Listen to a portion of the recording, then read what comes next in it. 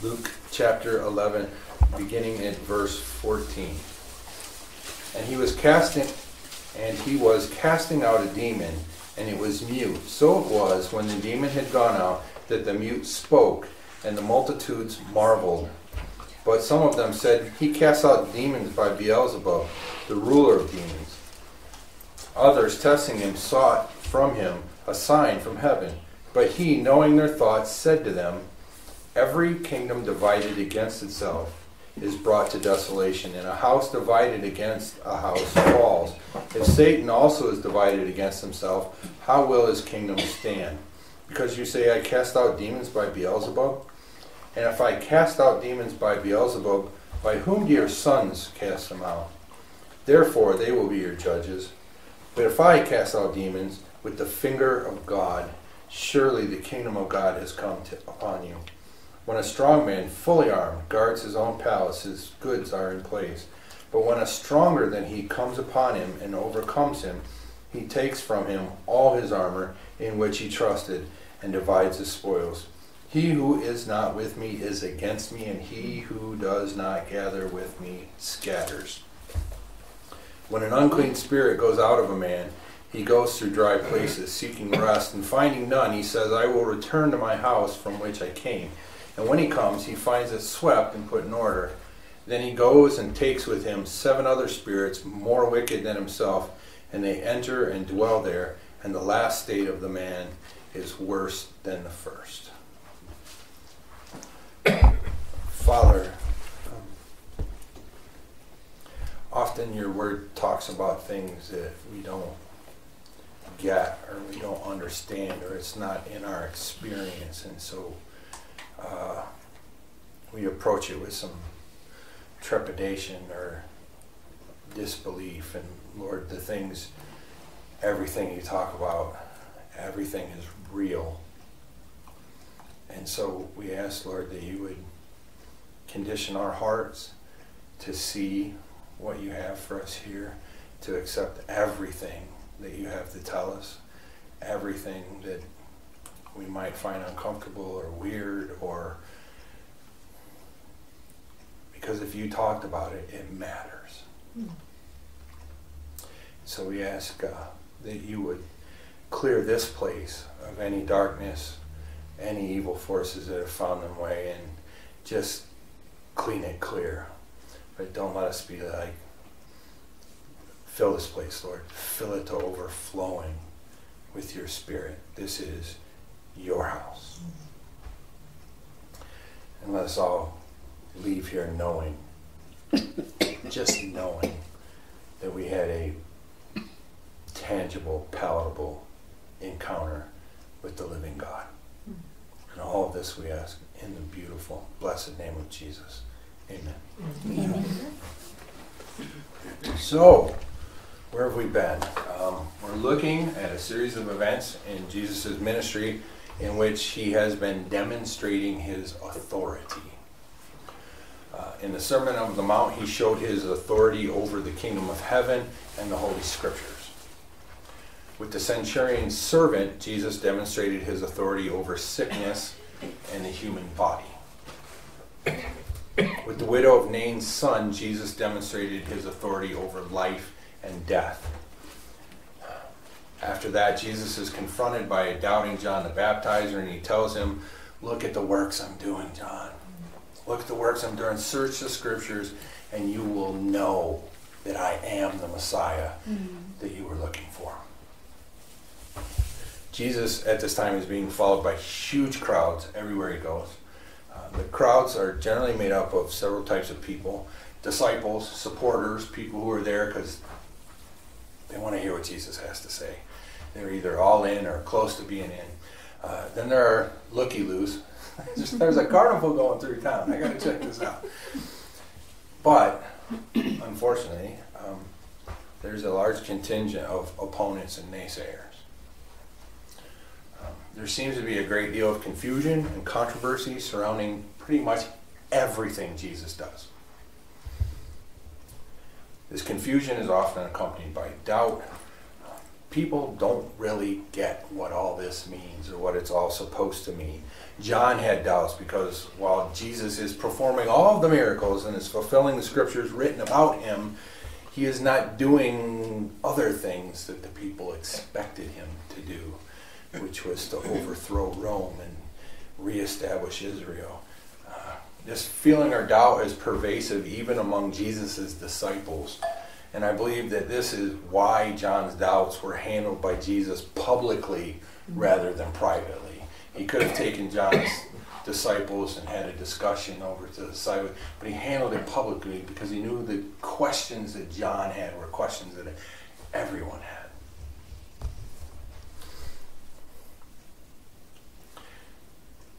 He even had to deal with this question right up till the very end. Jesus is on his last day on earth. Before he's about to ascend, the apostles are going, "You going to do it now, Jesus? Is this it? Is this when you're going to reestablish Israel?" And he's like, "No. We've been through this." No, I'm sure he didn't do that, but it's the way my brain reads it. So, the controversy is being stirred up by Jesus' opponents, who question his motivation and authority at every turn. In this passage, it begins with Jesus demonstrating his authority over the spiritual realm.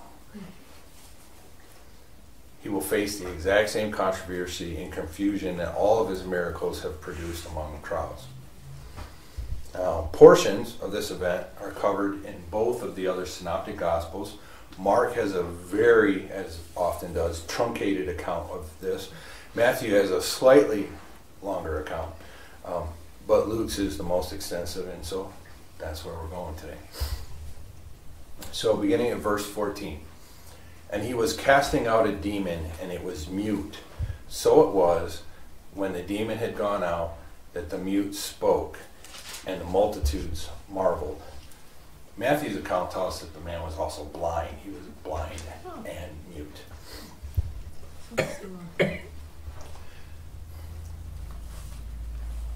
Whether we're comfortable with it or not, demon possession is real. Whenever Jesus does mass healings, there is always a mention of those who are possessed being among those he ministers to. It's a thing. Every culture in the world, every single culture in the world, has lore concerning evil spirits and possession. Even if they didn't know it in the context of the Bible or Jesus or Yahweh, Creator God, every culture in the world has tales of this. The book of Luke has 30 plus references to the devil, demons, and evil spirits, many of which deal with possession. And it does not stop with Jesus. We see Paul dealing with the demon-possessed girl of Philippi in Macedonia. That's in Acts 16 through 19. There's also the wildly hilarious account of demon possession in Acts 19:13 through 20. The sons of Sceva who attempt to cast out demons in the name of Jesus, who Paul preaches. And the demon says, I know that Jesus, and I know Paul, but who are you? And wails on him and sends them all crying, naked and bloody. And I mean, that is the most heavy metal story in all of the Bible. I mean, I could just... lyrics there. It's hilarious. There is. But there's also mention of the devil, demons, and evil spirits in the Old Testament as well. There are multiple times in which we see people influenced and affected by these entities, but I know, and correct me if someone else does, I know of no discussion or mention of actual possession in the sense that we see it during Jesus' ministry in the Old Testament. The thing that we should get from Old Testament accounts of the devil and demons and evil spirits was that God is the ultimate authority. None of them did anything outside of him giving them permission to act. For further information, see Job chapter 1. The devil himself has to go and ask for permission before he can do anything. While there is no account of demon possession in the Old Testament, it must have happened. Why? Why, Carl? Because there was a tradition of exorcism within Jewish culture that predated Jesus by a lot.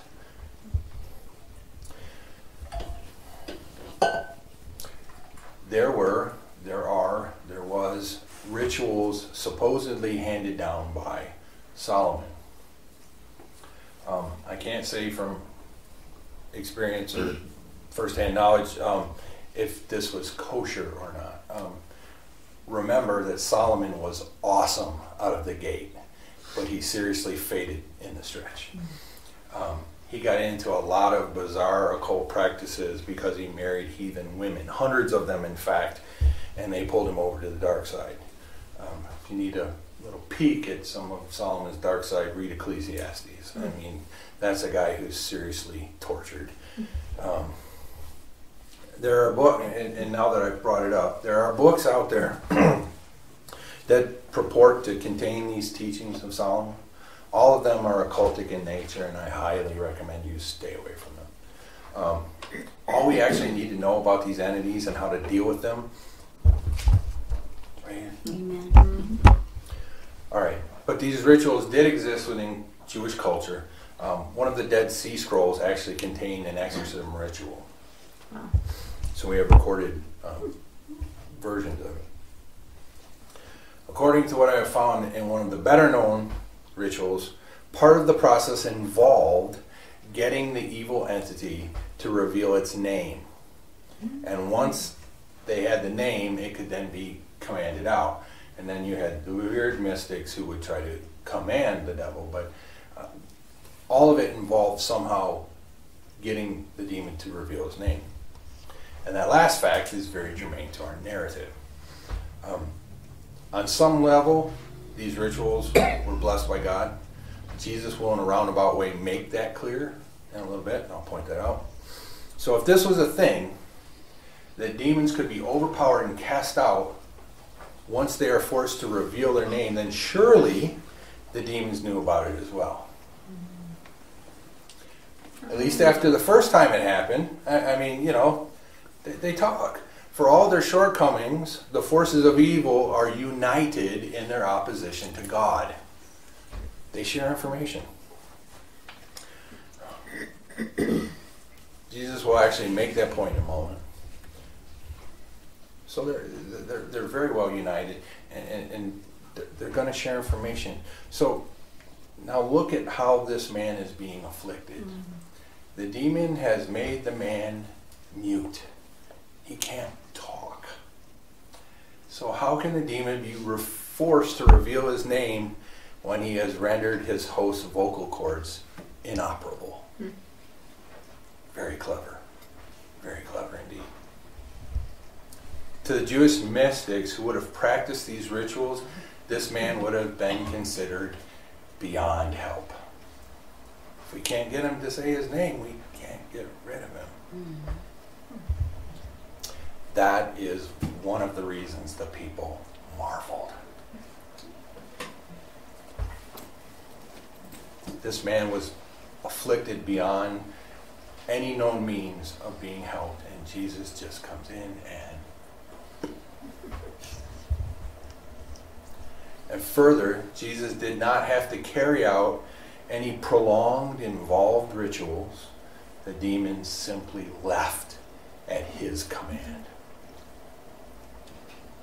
Jesus has shown and declared his authority over the kingdom of heaven and demonstrated his authority over sickness, disease, and death. And here Jesus demonstrates his authority over the spiritual realm as well. I really wanted to think that we were starting kind of a new section, and it all just keeps building on top of each other. Jesus is on this crusade to demonstrate that he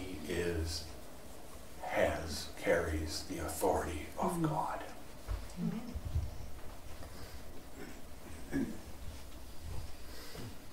Literally every aspect of the created worlds, and I say worlds because there are two. There's the natural world where we exist, and there is the spiritual world where God and the host of heaven live and move. And literally all that God has created hearkens to the command of the God-man Jesus Christ. Because God the Father has given him authority. It is as shockingly amazing as it is unprecedented, and the people marveled when they saw it happen. Verse 15. But some of them said, he casts out demons by Beelzebub, the ruler of demons. When I see a name like Beelzebub, you got to go, what's up with that? Beelzebub, or Baal-zebub, literally means, direct translation, fly lord, or Lord of the Flies. It is mentioned in 2 Kings chapter 1. It is the Philistine god of the city of Ekron. Now, interesting, the term Baal, and it's often pronounced Baal, but I was in Israel and I was told that it's pronounced Baal. There's two A's. Get over it. They're kind of blunt there. Yeah, they don't. A little bit. Yeah. What we think is rude is really everyday conversation for them. Being this close to you is it's perfectly all right. And there's the whole spittle thing going on, and it's just. In America, we believe in personal space. Well, when I come over there, we'll do that. Anyways, Baal in the Canaanite language simply means Lord. It's equivalent to the Hebrew word Adon. And we often heard Adonai, and it was interesting when I was looking into this. Adon is Lord. Adonai is my Lord. Here's your Hebrew lesson for the day. So in Canaanite culture, the word could refer to any one of the gods that they worshipped. It would seem that for a time, the Israelites would use that word referring to their Lord. Big L Lord, Yahweh. This practice seems to have been dropped when Jezebel introduced the worship of the Baal of Tyre, who was either Melkart or Hadad, to the Jews of the northern kingdoms in its capital Samaria. At this point, the Jews who still followed Yahweh considered it wrong to use the same word associated with idol worship for the worship of the true Lord Yahweh. Now, the main Canaanite lord was Hadad. He was considered the god over fertility, read in weird sexual practices, seasons, war. He was the patron of sailors and seagoing merchants, the leader of the Rephaim, or ancestral spirits. In later views, he was considered the king of all gods. King of all gods. So I thought the history surrounding this word was fascinating. And when you look at other things in the text of the Bible, it explains and gives new context to the events in which the name Baal is mentioned. For example, Asa, the king of Judah, is having a hard time with the northern kingdoms, and so he goes to the Syrian king, whose name was Ben-Hadad, and asks for help. Now his father's names were Tabrimon and Hezion. So he wasn't named after his father's. His father, Tabrimon, named him son of the king of the gods. Wow. Puts a whole new context on things.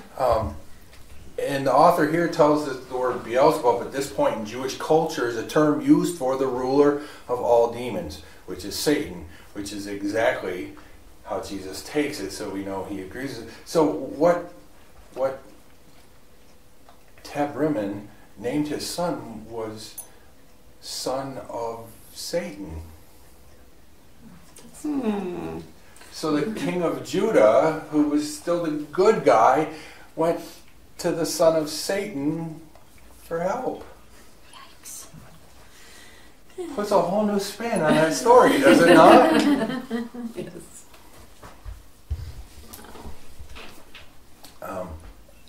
So again, here, in this context, at this point in Jewish history, the word Beelzebub is synonymous with Satan. But I think it's also a way of pointing out that the Baals worshipped by the Canaanite people were actually Satan and his demons. Mm-hmm. Another little breadcrumb trail left by Jesus for us to pick up. Matthew and Mark's accounts of this event tell us that it was the Pharisees who make this accusation. So the Pharisees have just accused Jesus of being in league with the devil. I wanted to say, I'm like, that is about the worst thing they have ever said about you. And actually it's really not. He's already been accused of heresy and blasphemy against God. This really is just a logical extension of what they're already accusing him. Well, if you're not in league with God, you must be in league with the devil. Verse 16, others, testing him, sought from him a sign from heaven. I cannot track down the exact origins of this, but the Jews of this day believed that Satan and his cronies could do miraculous works on the earth, but they could do no miracles and had no ability to manipulate things in the heavens, in the skies. Their powers were confined to dirt.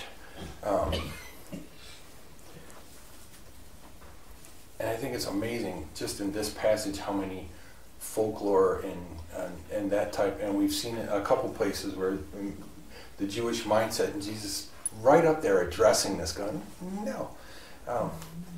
And I don't know exactly what kind of people, what kind of miracle these people were looking for at this point. Do something in heaven, make the sun go black, or make the first star on the left south of Jupiter blink 5 times and then stop 5, or twist clouds into balloon animal shapes. I really don't know what they're looking for, but they want him.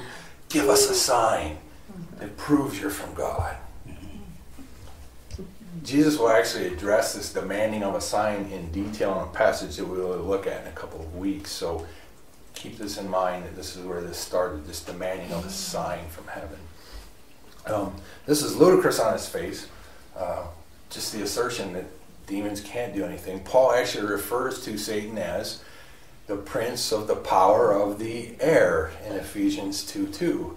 Where they got this idea, don't know. So a Jew's Jew, a Pharisee, and a scholar of the Torah is indicating that Satan can manipulate or has power over the air, which is in the heavens. And actually we see an event in Jesus' life in which Satan manipulates the weather to try and keep Jesus from making an important appointment. Stay tuned for that. And again, it just amazes me how much folklore, old wives' tale, and misinformation Jesus had to confront on almost a daily basis. And you wonder why. These guys had the oracles of God. God spoke from a mountaintop and gave them 10 commandments. And none of this really fits into that. And then he gave Moses big stones full of stuff, and they're stuck on old wives' tales and folklore. Verse 17, but he, knowing their thoughts, said to them, every kingdom divided against itself is brought to desolation, and a house divided against a house falls.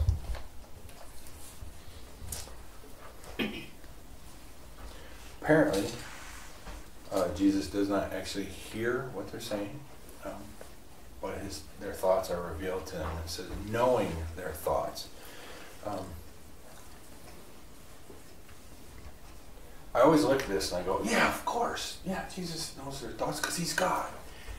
But we have to remember, in moments like this, he's operating as a man. He has laid down all of that power. The minute he picks it back up and starts reading people's minds or knowing people's thoughts, he's breaking the rules. His own rules, but he's breaking the rules. because he had to live as a man. And so when we see something like this is God the Father through the Holy Spirit telling Jesus, hey, these guys over here, this is what they're thinking. He's being given discernment through the Holy Spirit. I have to be careful of not reading in, yeah, of course Jesus could do that because he's God. And I used to do that a lot. And I do it a lot less now, but I have to catch myself. And what he says here is an absolute universal truth. Nothing divided against itself can stand. It is logical and can be applied to countless situations in life. An entity that is divided with factions that are working against or trying to undermine the other half, it's gonna fall.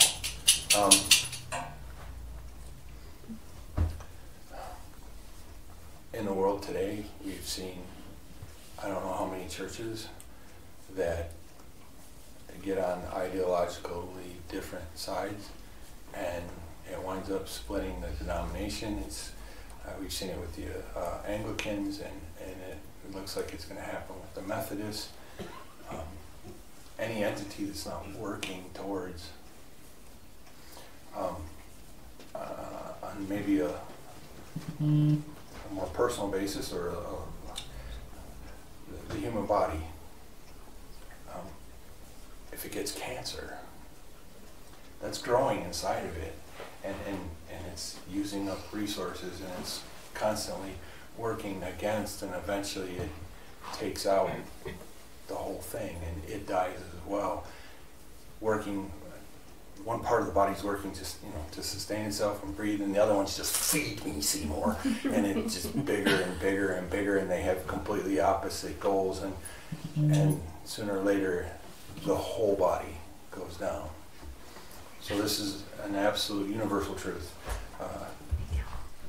And Jesus, hey, what you're saying, it just doesn't make sense.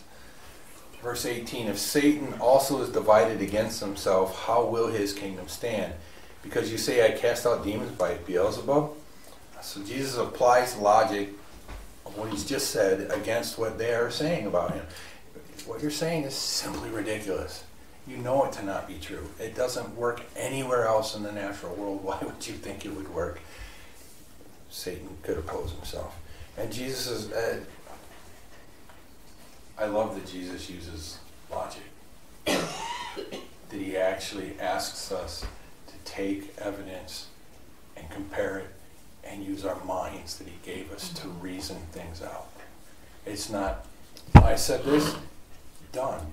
He actually takes the time to go, I could just tell you, but I'm going to show you. I'm going to explain to you logically why what you're saying is just dumb. And I also love that he does it with so much more aplomb than I could. He's so much nicer about it. Verse 19. And if I cast out demons by Beelzebub, by whom do your sons cast them out? Therefore, they will be your judges. And here, Jesus is basically endorsing, or at least saying, the practice of exorcism exists. It happens. Your sons are doing it. I think that's not specifically their sons, but just other Jewish people are doing it. So on some level, and it's something that we don't have real clear understanding of, Jesus endorses the practice of exorcism here within the Jewish community. And if your sons cast out demons by the power of God, and that is the only way it can be done, I just proved that to you, because Satan doesn't cast out Satan, then it has to be God. Because it is simply illogical to think that Satan would ever help remove one of his own. They're going to judge you. Your sons who are doing this thing, your relatives, your family, your countrymen who are doing this thing, they will stand in judgment of you. I think it sounds very formal, but I think what Jesus is saying, or go ask them, and they will tell you exactly how dumb what you just said is. That's how I would say it. Verse 20. But if I cast out demons with the finger of God, surely the kingdom of God has come upon you. Now, our Greek lesson. If here is better translated as since. I looked it up, and the way this word is used, it's if or whether, but in this sense it's used as a logical connector, and so since is a better explanation. So since I cast out demons with the finger of God, surely the kingdom of God has come upon you.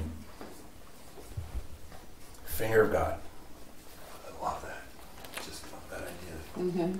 Finger of God. The clouds part and just the fingers going down. I think using this term, Jesus is saying at least two things. One, I am doing this. I have the power to call on God to do this thing, and he does it because he's put that authority in me. Two, I think this is a statement of how easy it is for him to accomplish this thing. The Jewish exorcism rituals were long, complicated, and involved, and you had to do all this stuff. And all I need is the finger of God. The Bible, especially in the Psalms and the Old Testament prophets, talk about God says, I'm going to do this with my strong right arm. With my strong right arm.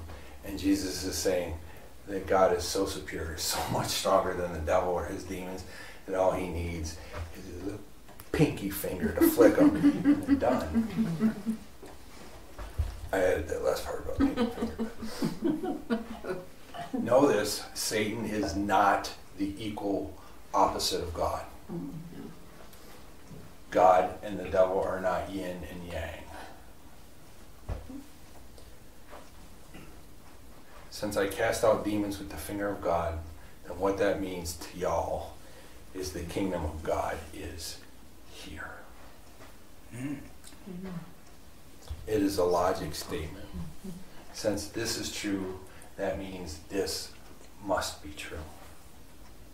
Since I call on the finger of God to do what I ask it to do, and it does it, then God's kingdom has arrived. It was prophecy that the Messiah would be able to call on God for help, and whatever he asked would be done. Jesus is saying, right here, right now, I am the Messiah. The kingdom of God has come, and that makes me the king of that kingdom, the promised son of David, the Son of God. Just like he said to John the Baptizer, I am the one. My works show my authority and fulfill the prophecies. Verses 21 and 22. When a strong man, fully armed, guards his own palace, his goods are in peace.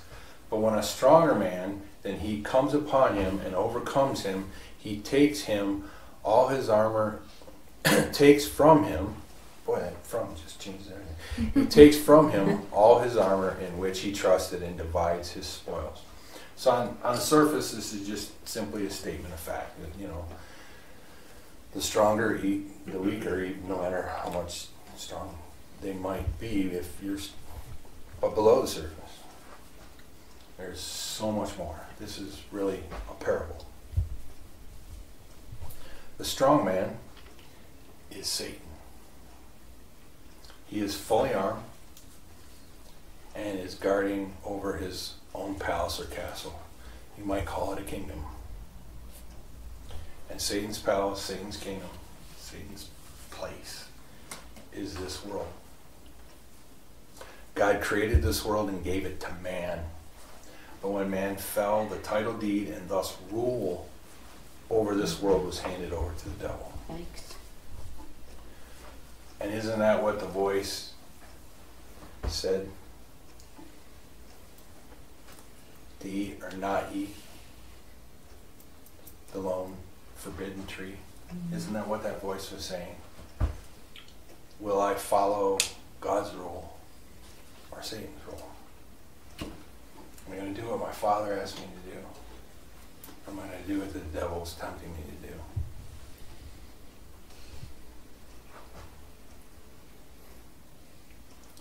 That was really the choice that was made that fateful day in the garden. Who will I let be Lord over my world? Genesis 3, 1 through 6. Now the serpent was more cunning than any beast of the field, which the Lord God had made. And he said to the woman, has God indeed said, is God a liar, you shall not eat of every tree of the garden? And the woman said to the serpent, we may eat the fruit of the trees of the garden, but of the fruit of the tree which is in the midst of the garden, God has said, you shall not eat it, nor shall you touch it, lest you die. Then the serpent said to the woman, you will not surely die. For God knows that in the day that you eat of it, your eyes will be opened, and you will be like God, knowing good and evil. So when the woman saw that the tree was good for food, that it was pleasant to the eyes, and a tree desirable to make one wise, she took of its fruits and ate. She also gave to her husband, and he ate. Eve thought that that tree would make her wise, like God, knowing good from evil. They thought they were striking out on their own, free from God's stupid, silly rules. But that is not what happened. They traded a heavenly king, their creator, who lovingly brought them to life when he breathed his own spirit into them. They traded that for slavery to a wicked king who only wants to see their destruction. And this wicked king does not give a hoot about them. He does not care for or even about them. You get that? Satan really doesn't even care about us. We're a means to an end for him. The devil hates God. And getting us to turn away from God isn't about condemning. It's about hurting God. God loves us, and the devil knows it. And anyone he can turn away from God, he knows it's another stab in the heart. We're just a means to an end for the devil. Man started out as the sons and daughters of a king and traded it away to be slaves to their own destruction. And the Bible tells us that Satan is the prince of this world. Most pointedly, we hear it in an interaction between Jesus and Satan during Jesus' 40 days in the wilderness. Luke 4, 5 through 8. Then the devil, taking him up on a high mountain, showed him all the kingdoms of the world in a moment of time. And the devil said to him, all this authority I will give to you, and their glory, for this has been delivered to me, and I give it to whomever I wish. Therefore, if you will worship me, all will be yours. And Jesus answered and said to him, get behind me, Satan, for it is written, you shall worship the Lord your God, and him only shall you serve. Notice, Jesus rebukes Satan for asking him to worship him, but he does not dispute the claim that came before that. Mm-hmm. He in no way says, that's not yours to give. That's not. Jesus, by his assent, agrees with what Satan had to say. This world is in the hands of Satan. Satan is the strong man, and this world is his palace. So, that's one player in this cast. The second one is the stronger than he. The stronger than the strong man is Jesus. This is the point Jesus just made. All he needs is a finger of God to defeat Satan, to cast him out of his stronghold. He is so much stronger. All I need. Now, armor in the Greek is the word panoplia, meaning full armor, complete armor, includes shield, sword, lance, helmet, greaves, and breastplate. The whole kit and caboodle. The coming of Jesus has stripped the devil of all of his defenses and his weapons. Sword, spear, weapons. The devil is stripped bare. The roaring lion, seeking whom he may devour, has been spayed, neutered, declawed, and his teeth have been busted out of his mouth. Yeah, that's what Jesus' coming has made Satan a paper tiger. And with the devil's defeat, Jesus is plundering his house. All the kingdoms of the earth, and thus the citizens of those kingdoms, were Satan's possession. And now all who wish to come to Jesus and hail him as king are being ripped from Satan's grasp. And there isn't a darn thing he can do about it. He is absolutely incapable of resisting, because Jesus has whooped him. Verse 23. He who is not with me is against me, and he who does not gather with me scatters. With this statement, Jesus draws the proverbial line in the sand. You are either for me or against me. There simply is no middle ground. There are two choices, the strong man or the stronger than he who has defeated him. You cannot choose. You cannot not choose. There is really actually only one choice, and the choice is Jesus. Period. If you do not choose to follow Jesus, by default, you are against him. And I know that's harsh, but I didn't say it. Right. You must choose to follow Jesus. Any other choice, no matter what you call it, neutrality, another path, is, by Jesus' definition, choosing to follow Satan. And not actively following Satan, not falling in, but you're going to wind up the same place he does. You're part of that crew now, whether you're an active participant or whether you know you're an active. In fact, Jesus is about to make that point. Everybody's an active participant. The world wants to condemn Christianity because it is so exclusive. They want to say that there are many paths to God, and who are you to say that this person's path is not as good as this person? Jesus says that that's not true. And if you want to take an issue with Christianity's exclusivity claims, your offense is with Jesus and not with Christians. We're just following what the guy told us. And it gets worse. And he who does not gather with me scatters. This is a war, and no one is Switzerland. There simply is no neutrality. Everyone is active in this battle. You are either working to gather souls or you are working to scatter them. Think about it. Think about this just for a minute. Everybody has influence over somebody. If you're a parent, you have influence over your children. You have extended family members, close family members. At your work, you have influence. People are watching you, whether you know it or not. Every day, all the time, people are noticing what you're doing. And if they see you following Jesus, or trying to follow Jesus, I wonder.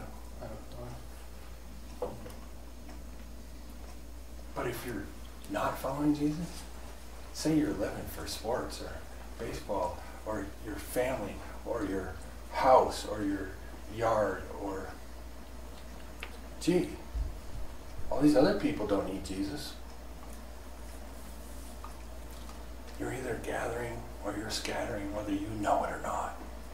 Amen. Again, not my words. If you don't like this, take it up with Jesus. And as I was going through this, it made me think of this song. The rock band Rush.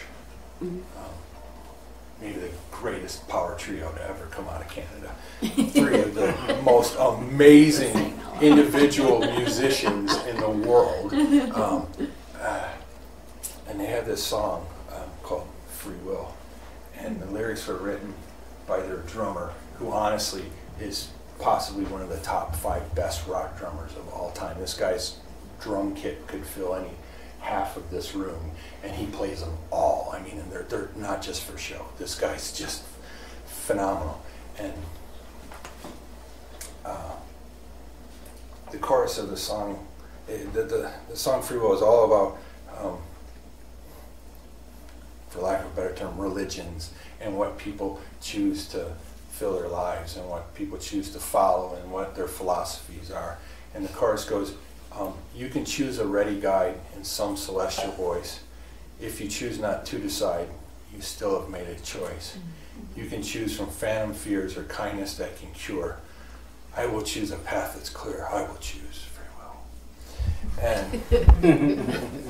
And there was part of me back in the day that wanted to latch onto that and make it, try and Christianese it and go, oh, God gave us free will. And then I read some articles, and Neil Peart, who's the drummer, and writes most of their lyrics. On his best day, he's an agnostic or a humanist. On his worst days, he's a straight-up atheist. And this is what passes for the world's philosophy. This is what people... I can choose any path as long as I don't hurt anybody else. And there's some truth in there. If I choose not to decide, I still have made a choice. I think Jesus would agree with that statement wholeheartedly. But the world is constantly telling us that all roads lead to heaven. And Jesus says, no. I am the way, the truth, and the life. No man cometh unto the Father but by me. And there is no neutrality. Amen. Verses 24, 25, and 26. When an unclean spirit goes out of a man, he goes through dry places seeking rest.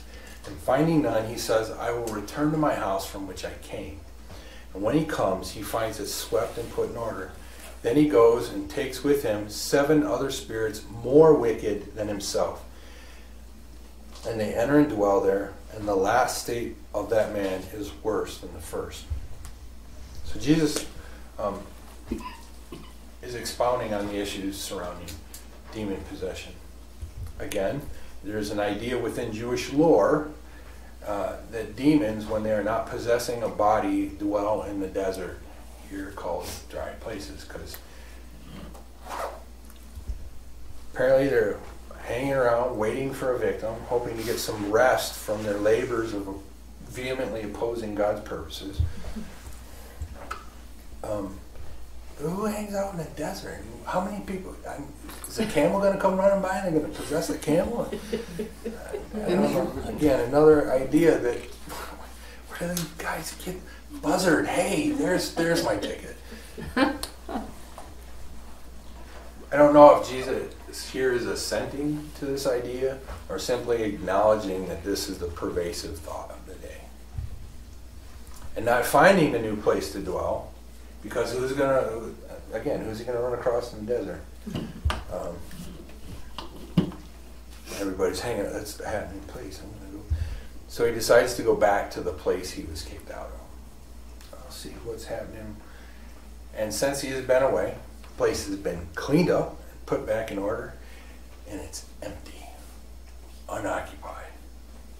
And thus, he feels it's wide open for him to reoccupy. But he remembers he was once evicted from this place. So he goes and gets a bunch of his rowdy buddies, even more powerfully wicked than himself, assuring that it will be way more difficult to get rid of him this time.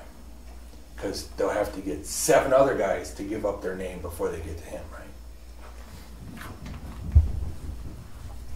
What Jesus is saying here is that simply delivering someone from evil is not enough.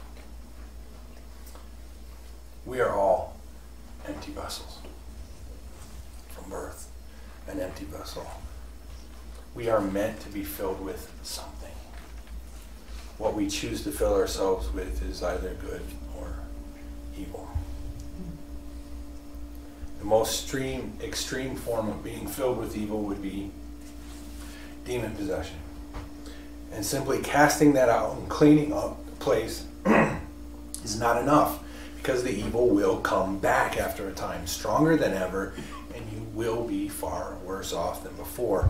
When evil is cast out, that space must be filled by God, by Jesus, or the evil will walk right back in the door and bring rowdy friends. We cannot simply deliver possessed people from the evil that has taken residence inside of them. We must replace the evil with the goodness of Jesus. That is the only thing that can keep the demon from returning. And this is true. I have personally seen it firsthand. Some of you may know, some of you may not know. I used to be a practicing alcoholic. 25 years clean by the grace of God. And I have watched so many people get put into rehabs and get cleaned up. I've seen people come to meetings for a little while and they haven't been drinking for 2 months or 3 months or 6 months, and they do nothing to fill that hole.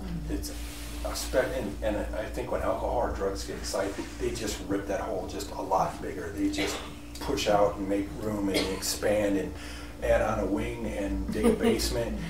And when it's gone, you're really empty. Maybe more empty than you can imagine. And if they don't fill that with Jesus, I just watch them go back over and over and over and over again. The people who make it out of drug addiction, who make it out of alcoholism, are people who get Jesus, who get God. We can't just simply clean house and think everything's going to be okay. That hole has to be filled with something.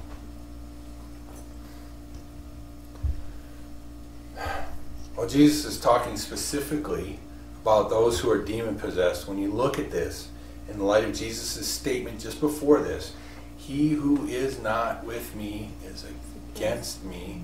This has a much wider implication that applies to everyone.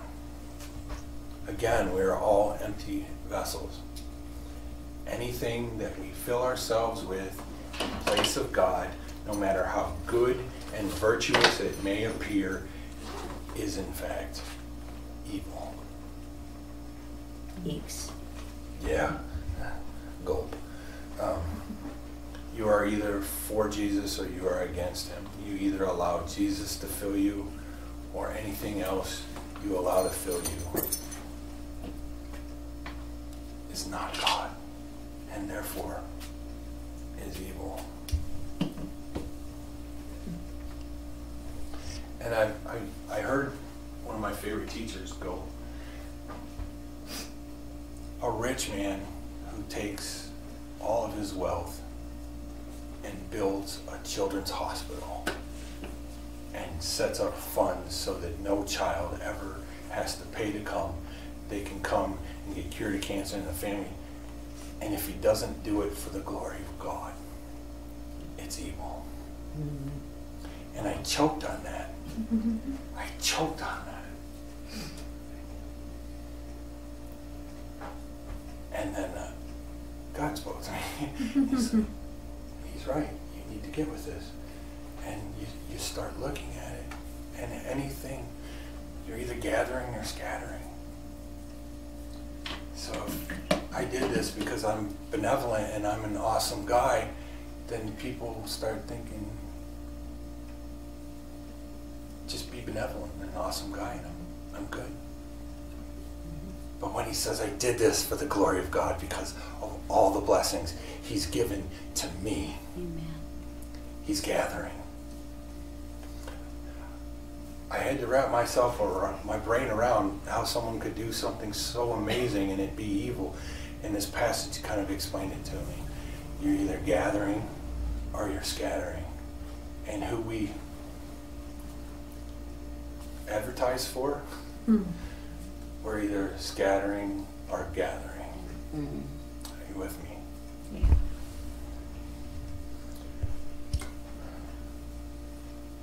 It sounds incredibly harsh.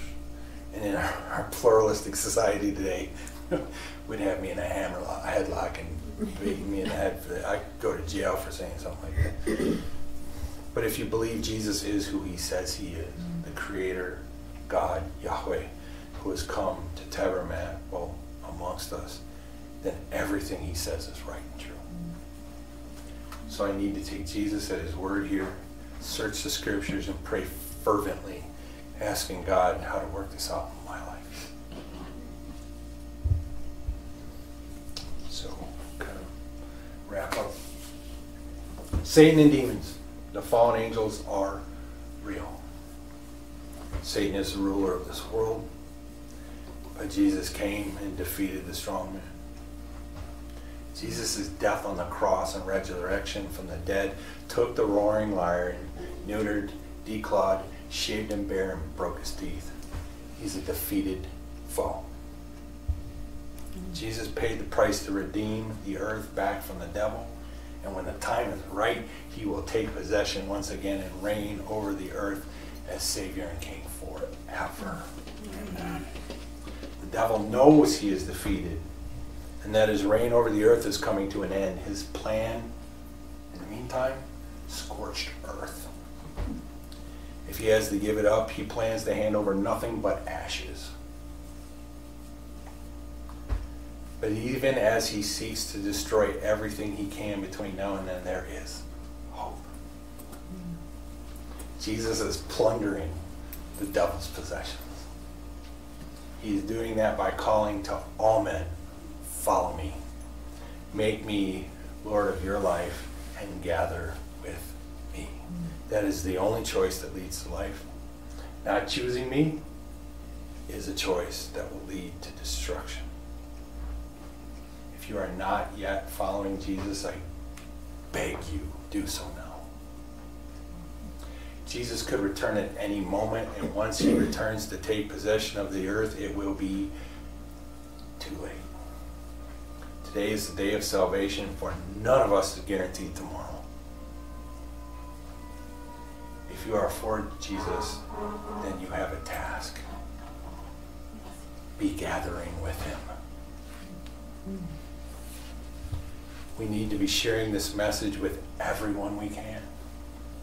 Gathering with our Lord is a privilege.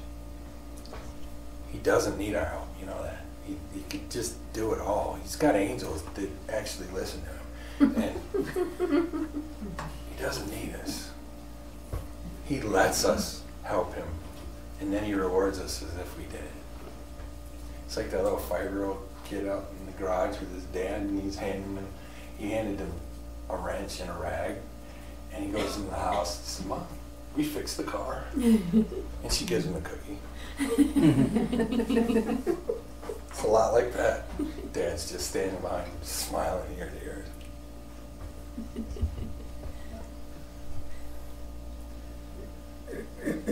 It is a get to, not a have to. The battle line has been drawn. Jesus says, fall in with me, or by default, you're on the side that's already